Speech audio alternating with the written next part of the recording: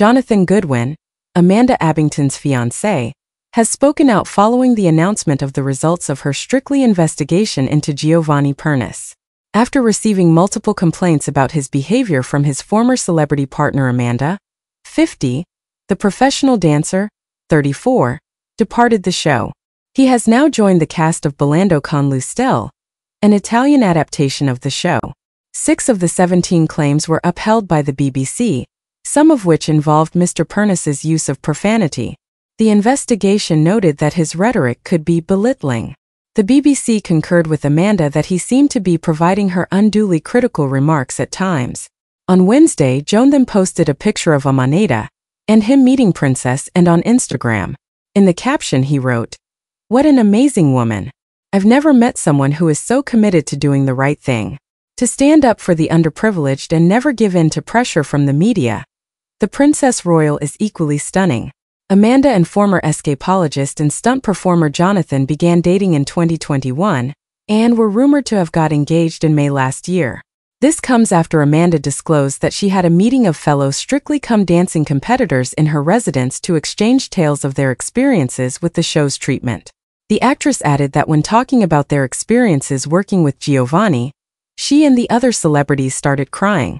She went on to say that she is thinking about taking more legal action against the BBC, after the corporation apologized to her for Giovanni's mistreatment. Amanda talked about how she lost all sense of reality in the practice room during an interview that aired on Newsnight on Wednesday. She claimed she caught up with other celebs who had previously teamed with Pernice on the BBC show. Amanda claimed, "We all cried, we all burst into tears," revealing that she had invited the group to her residence.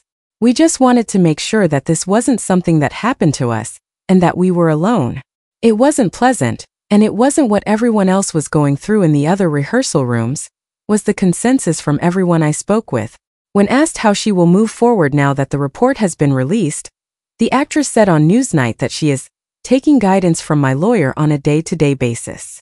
The celebrity said on Newsnight that her experience working with Giovanni had been the hardest she had ever faced. "It has been one of the hardest years of my life. I have been through a lot. Ladies go through a lot," she said. "Just for complaining, I have had to deal with a plethora of horrible things that have continued to happen." Now that the much-awaited decision was made public on Monday, clearing Giovanni of the most serious charges of physical aggression, while upholding verbal bullying and harassment, one of Giovanni's transgressions can be made public. Giovanni, meanwhile, expressed his satisfaction at being exonerated of threatening and abusive behavior. The report also detailed how they had upheld 6 of Ms. Abbington's 17 complaints. The study claimed that Mr. Pernice, a perfectionist, was using what could be defined as disparaging language and swearing, actions that amounted to bullying. The BBC apologized to the former Sherlock actress and also praised her for coming forward to address her issues. The Italian dancer was found to have used derogatory language by investigators during the 6-month probe, which cost license fee payers upwards of £250,000. He once quipped, "I'm tired of it. It doesn't matter if you want to look as ******. The panel also supported Ms. Abbington's complaint that Mr. Pernice would become irate with her when training her to dance. It is revealed, though, that he said to her, "You have tremendous skill and you're not using it." He also said, "I don't know how to ask you anymore." And it was ruled inappropriate behavior when he informed her, "It's been 4 days and I don't know what to do," in 2 separate comments. Mr. Pernice, 34, lost control again and yelled, F*************, as he demonstrated a dance for her. Meanwhile, the allegation that the Sicilian-born ballroom star had also given negative comments was upheld, one example of which was him flinging his arms in the air and yelling F**********. Consequently, the BBC informed Mr. Pernice that he had not sufficiently adjusted to Ms. Abbington's needs. One of the 2 sexually explicit accusations that were upheld was Mr. Pernice grabbing his crotch and saying something offensive. It was also revealed to his dancing partner that he wanted to F******* her. That remark was made after Ms. Abbington had impressed Mr. Pernice with a brilliant maneuver in the training studio. Although the BBC refuted numerous grave accusations made by Ms. Abbington, they did express regret to her. The BBC has now ended its review into the charges made by Amanda Abbington against Giovanni Pernice, The statement issued on Monday stated, "After reviewing the complaints, we have upheld a portion of them, but not all of them. We would like to express our regret to Amanda Abbington and express our gratitude for her participation. We are aware that this would not have been a simple task.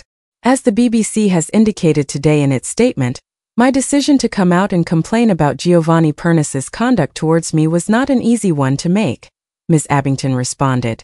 "Since reaching out to the BBC, I've faced accusations of lying, being a troublemaker, and being mentally ill and unstable." In April, the BBC opened an investigation into Mr. Pernice following a formal complaint from Ms. Abbington.